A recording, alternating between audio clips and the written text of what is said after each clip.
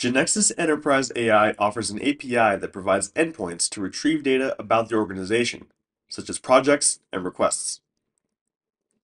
It allows retrieving project details and exporting request data. To use this API, we must consider the generic variables we already know: base URL and SIA API token. The methods available for this API are as follows. Let's test some of these methods. First, let's test the get method to get the list of assistants defined in the organization.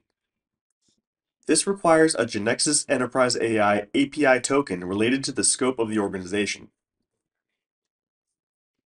The parameter required by this method is the level of detail required in the response. The possible values are summary, which is the default, or full. The summary option, which as we said is the default option, will only show the first level. On the other hand, the full option will also show the details of the review and the composition of the assistant.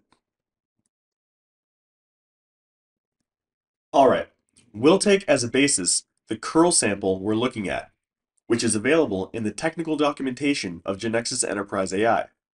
Remember that the client URL, curl, command is a command line tool for data exchange. We specify the server URL, that is, the location where we want to send a request, and the data to be sent to that server URL. Then we see that the URL must look like this. Therefore, our URL will be as follows, where this part corresponds to the content of the variable base URL applied to our context.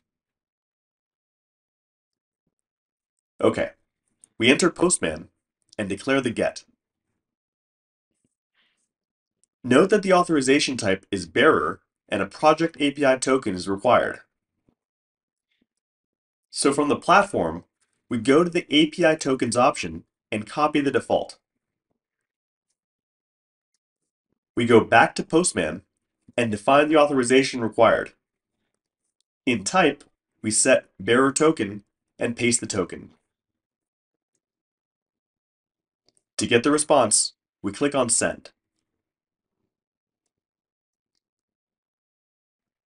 We see the description, ID, name, and type of each assistant defined, as well as the data of the corresponding project, which in our case is training project. Okay, as indicated in the sample, if we want to receive the complete details in the response, we must modify the URL of the get in this way. We do it. We click on Send again, and now we see the complete details. Okay, let's see another example. We're going to use the post method to create a new project. A GeneXus Enterprise AI API token related to the scope of the organization is also required. The curl sample we need in this case is the following. Therefore, the URL we need to indicate looks like this. Once again in Postman, we indicate post and paste the URL. In this case, an organization API token is required, so we enter the platform to obtain it. And we paste it.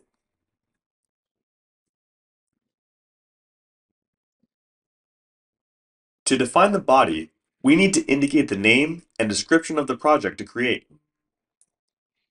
So we go to the Body tab, choose Raw, JSON, and define the data.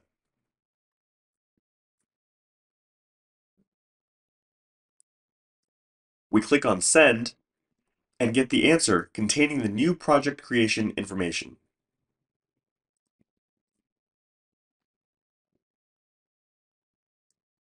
In order to effectively verify the creation of this new project, also via API, let's quickly apply the GET method to obtain the projects defined in the organization. According to the corresponding curl sample, we must use the following URL.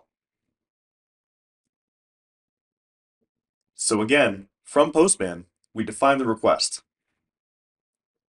Also in this case, as indicated in the sample, an organization API token is required. So we get it and complete the definition of the request.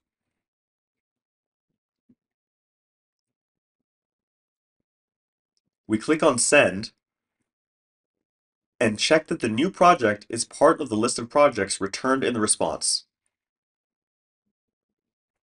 In this way, it's possible to test the other methods available in this API. Remember that later on, we'll be able to integrate these APIs into our development work regardless of the technology.